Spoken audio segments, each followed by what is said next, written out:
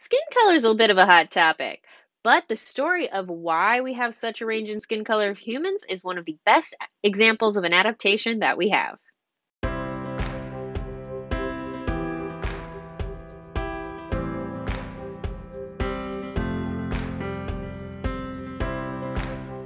You've probably noticed that not everyone has the same skin color. We have quite a range in humans from quite light to fairly dark.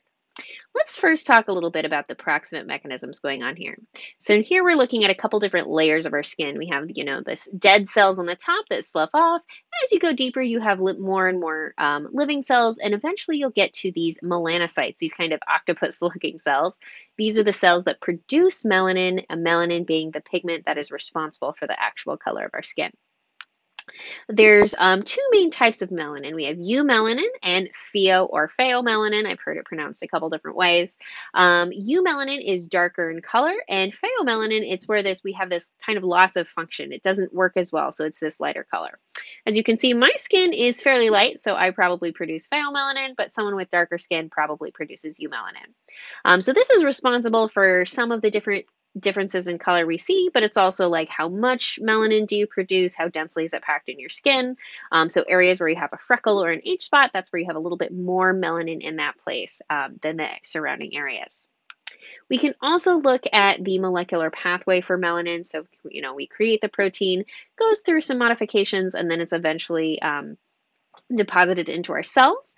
We mainly talk about the MC1R gene, or the melanocortin 1 receptor. But as you can see, there is a larger pathway, so we can modify different parts of this pathway to produce a different effect and pigment, so it is more than just one gene, but that is the main one we're talking about when discussing skin color. But even before we understood the molecular pathway for melanin, we had tools to measure and talk about skin color in humans.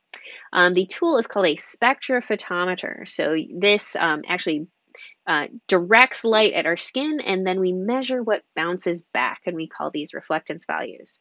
It's been commercialized in the past couple years by Sephora. That is their color IQ. So you can go in, they'll, use the fancy machine on your skin, and then it will give you the approximate Pantone shade that will match your skin, and then they can, try and sell you the foundations that match your skin the best. I think it's kind of cool that we're trying to be a little bit more personalized in people's skin colors, and I have noticed in the past decade that there have been more and more shades offered for foundation. So the makeup world is trying to cash in on diversity. There are a couple of extreme skin colors you might notice. Albinos, they do not produce melanin, so they have a disorder where, for whatever reason, they don't produce melanin. It's generally a genetic disorder. It's, of course, not unique to humans. We see albinos in other mammals and reptiles as well. If you are albino, you need to be very careful about sun exposure because you're more susceptible to sunburn. There are even a few instances of blue skin. So this is primarily the Fugate family in Kentucky. So this stems from a blood disorder of the methanoplagonemia, or the MET-H gene. So this particular allele is recessive, so you do need to have two copies, and blue skin is a side effect. Thankfully, now it is easily treatable once we understand it, but this particular family in Kentucky, two of the founders of this family both happen to have a recessive allele, so that's why we see a relatively high incidence of this disorder in their descendants. But we've been talking about a specific type of cause here. If you remember, there's two major types of reasoning. We have proximate and ultimate reasoning. Proximate reasoning is about the immediate cause, the how or what. These are the physiological mechanisms, and that's what we've been talking about. The ultimate reason, this is the evolutionary cause, the why. So the evolutionary reason why we have a particular physiological mechanism. So all of the things we just talked about, these are the proximate reasons for differences in human skin color.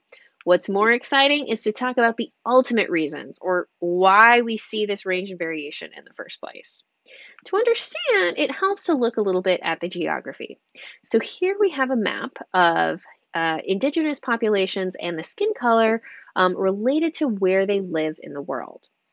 And I'm People will be unsurprised to see that we have darker skin near the equator, and then gradually out from there it gets lighter. We see a very nice cline or gradient here. And you're probably also not surprised to see that it correlates with the intensity of UV radiation, basically how much sunlight an area gets. Um, there's a really wonderful paper by Jablonski and Chaplin which describes this really well. But of course, the reason is why. I hear a lot of people bring up skin cancer as a potential reason why, but remember, skin cancer tends to happen later in life, so you've probably already had your children by the time you develop skin cancer, which means evolution doesn't care one bit. As long as you have your babies, evolution is happy. So skin cancer is not a good evolutionary reason to evolve darker skin. What we actually notice is there's another cause called folate. Folate is very, very important for the production of the fetal nervous system and also for sperm production. Unfortunately, if you do not have it, there's a couple of very serious birth defects you can have, such as anencephaly and spina bifida. So, before you Google those birth defects, be forewarned, like they're really nasty. So make sure you're prepared before you Google those words, okay? Just know that folate's very important to make healthy babies. And unfortunately, UV radiation degrades folate. So it is very important if you are a pregnant lady to protect the folate you have. And also, folic acid is one of the #1 supplements your doctor will tell you to take if you're pregnant.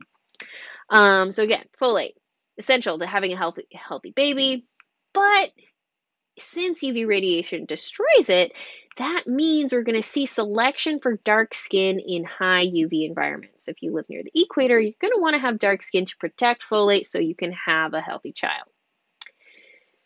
But now you might ask, okay, so we all came from Africa, dark skin is helpful. Why do people have light skin at all? Like, why did we just not retain our dark skin? So we can go back to our map here, and again, we see this like very consistent gradient. We have darker skin near the equator, and then we gradually have lighter skin getting away from the equator. So there has to be another cause for why light skin is helpful in other places. And that's where vitamin D comes in. Vitamin D, sometimes called the sunshine vitamin, it is essential for proper bone development. If you don't have it, you can get rickets. Rickets generally occurs if you don't have enough vitamin D while you're still developing, but you can also get pelvic deformities. When you're older, you'll just get, osteoporosis, but your bones aren't hard enough and then they'll bow and it is not fun. I do not recommend this. But in contrast to folate, UV radiation is actually the catalyst for how we make vitamin D within our bodies. So we don't get it directly from the sun. You still need precursors to vitamin D in your body. But without that UV radiation, you will not be able to make it. So what we're seeing here is we are seeing opposing pressures. So in our high UV environment, your primary pressure is you want to protect your folate, so you'll select for darker skin. But in a low UV environment, now you need vitamin D, so you're going to select for light skin. Sure, you're going to lose some of your folate to the UV radiation, but we need to balance these opposing pressures here. And here, skin color is an adaptation. Folate degradation is bad, vitamin D production is good, so with these two pressures working in opposite directions, we're going to see to balance that depending on your different environment. And that's why we see this very consistent gradient. And it's not simply like we don't have two environments in the world, high UV radiation or low UV radiation. It is that gradient, so that's why our skin color matches that so well. This has been the classic explanation for many years now, but there is actually additional research coming out that in general, the sun is just good for us.